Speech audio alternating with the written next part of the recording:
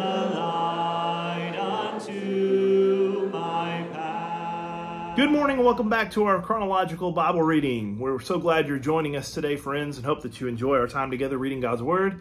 We encourage you to grab your Bible. You might want to get a notepad to study along as we dig into the Word of God together. We're in Psalm chapter 74 today, so we encourage you to open up there. Psalm 74. O God, why have you cast us off forever? Why does your anger smoke against the sheep of your pasture? Remember your congregation, which you have purchased of old, the tribe of your inheritance, which you have redeemed. This is Mount Zion, where you have dwelt. Lift up your feet to the perpetual desolations. The enemy has damaged everything in the sanctuary. Your enemies roar in the midst of their meeting place. They set up their banners for signs. They seem like men who lift up axes among the thick trees. And now they break down its carved work all at once with axes and hammers. They set fire to your sanctuary. They have defiled the dwelling place of your name to the ground.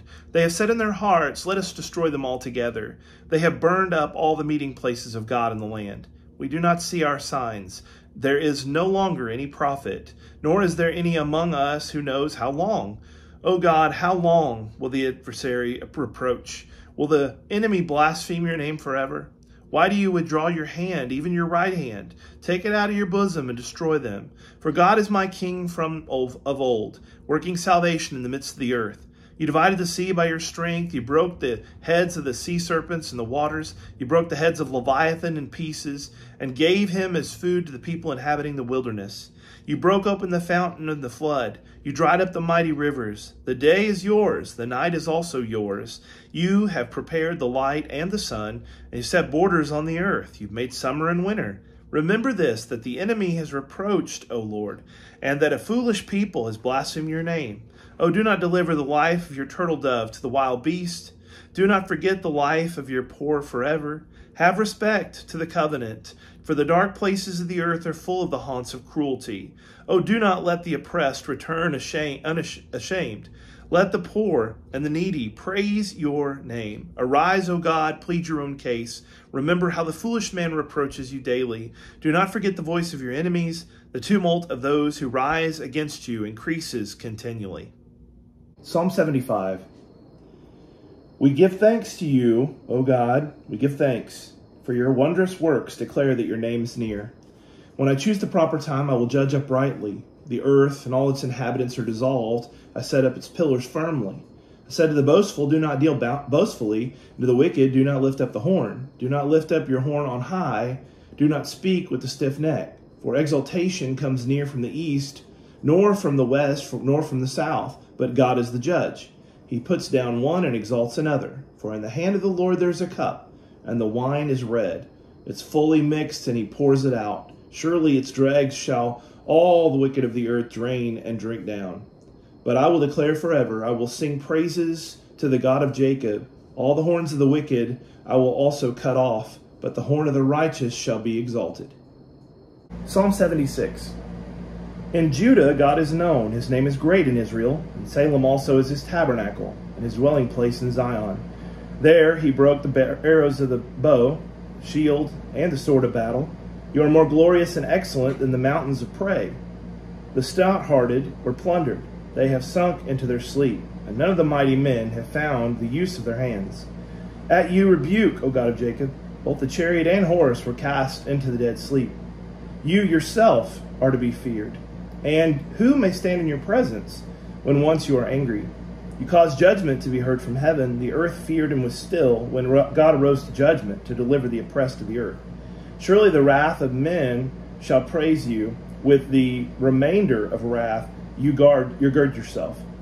Make vows to the Lord your God and pay them. Let all those who are around him bring presents to him who ought to be feared. He shall cut off the spirit of the princes. He is awesome to the kings of the earth. Psalm 77. I cried out to God with my voice, and he gave ear to me. In the day of my trouble I sought the Lord. My hand was stretched out in the night without ceasing. My soul refused to be comforted. I remembered God and was troubled. I complained and my spirit was overwhelmed. You hold my eyelids open. I'm so troubled I cannot speak. I've considered the days of old, the years of ancient times. I call to remembrance my song in the night. I meditate within my heart, and my spirit makes diligent search.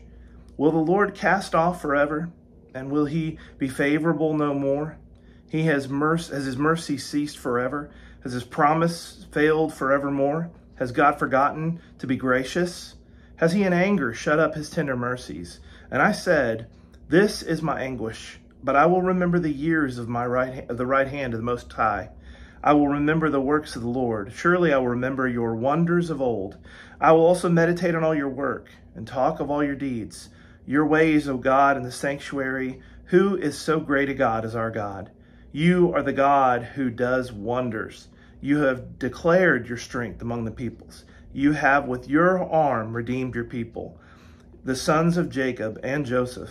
The waters saw you, O God. The waters saw you and they were afraid. The depths also trembled. The clouds poured out water. The skies sent out a sound. Your arrows also flashed about. The voice of your thunder was in the whirlwind. The lightnings lit up the world. The earth trembled and shook. Your way was in the sea. Your path was in the great waters, and your footsteps were not known. You led your people like a flock by the hand of Moses and Aaron. Psalm 78. Give ear, O my people, to my law. Incline your ears to the words of my mouth. I will open my mouth in a parable. I will utter dark sayings of old, which we've heard and known, and our fathers have told us. We will not hide them from our children, telling to the generation to come the praises of the Lord, and his strength and his wonderful works that he has done. For he established a testimony in Jacob, and appointed a law in Israel, which he commanded our fathers, that they should make them known to their children, that the generation to come might know them, the children who would be born, that they may arise and declare them to their children, that they may set their hope in God, and not forget the works of God, but keep his commandments, and may not be like their fathers, a stubborn and rebellious generation, a generation that didn't set its heart aright, and whose spirit was not faithful to God. The children of Ephraim, being armed and carrying bows, turned back in the day of battle. They didn't keep the covenant of God. They refused to walk in his law and forgot his works and his wonders that he had shown them. Marvelous things he did in the sight of their fathers in the land of Egypt, in the field of Zoan. He divided the sea and caused them to pass through, and he made the waters stand up like a heap.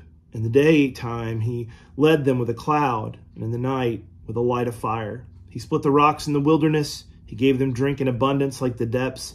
He also brought streams out of the rock and caused waters to run down like rivers. But they sinned even more against him, by rebelling against the Most High in the wilderness. They tested God in their heart by asking for the food of their fancy. Yes, they spoke against God. They said, can God prepare a table in the wilderness? Behold, he struck the rock, and the waters gushed out, and streams overflowed. Can he give bread also? Can he provide meat for his people? Therefore the Lord heard this and was furious.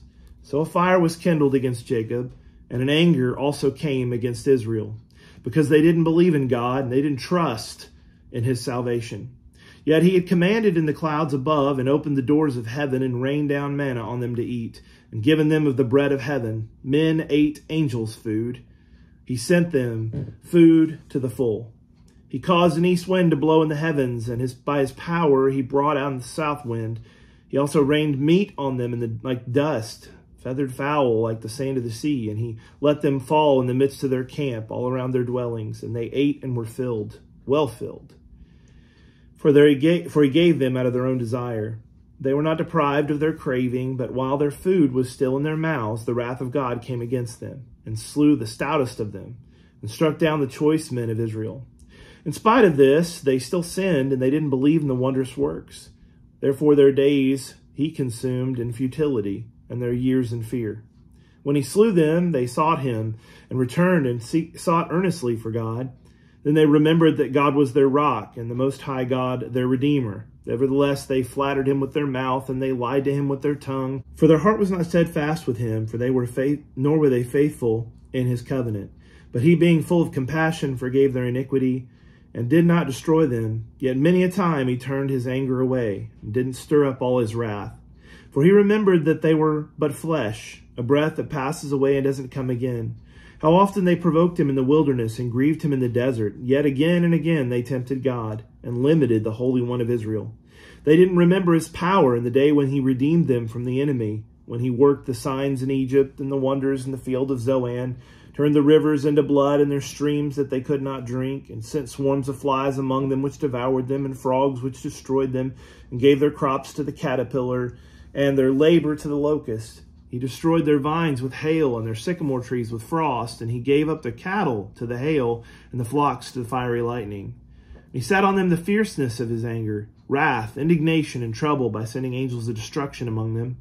He made a path for his anger. He didn't spare their soul from death, but gave their life over to the plague, and destroyed all the firstborn in Egypt, their first of their strength in the tents of Ham. But he made his own people go forth like sheep, and guided them in the wilderness like a flock.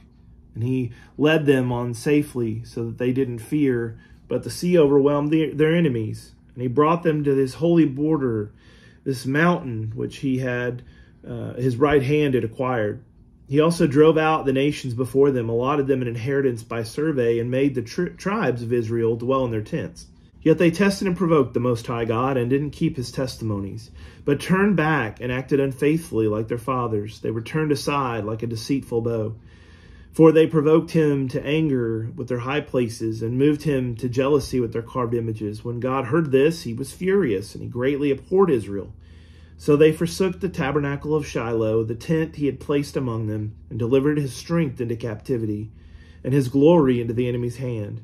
He also gave his people over to the sword, and was furious with his inheritance. The fire consumed their young men, and their maidens were not given in marriage. Their priests fell by the sword, and their widows made no lamentation. Then the Lord awoke from sleep, like a mighty man who shouts because of wine, and he beat his back against his enemies. He put them into perpetual reproach. Moreover, he rejected the tent of Joseph, and he didn't choose the tribe of Ephraim, but chose the tribe of Judah, Mount Zion, which he loved. And he built his sanctuary like the heights, like the earth, which has established forever. He also chose David his servant, and took from him the sheepfolds. From following the ewes that he had he had brought to him to shepherd Jacob his people, and Israel his inheritance. So he shepherded them according to the integrity of his heart, and guided them by the skillfulness of his hands. I want to thank you so much for joining us today for our time of Bible reading, and we hope you'll join us again tomorrow as we keep reading the book of Psalms. Until the next time, have a blessed day.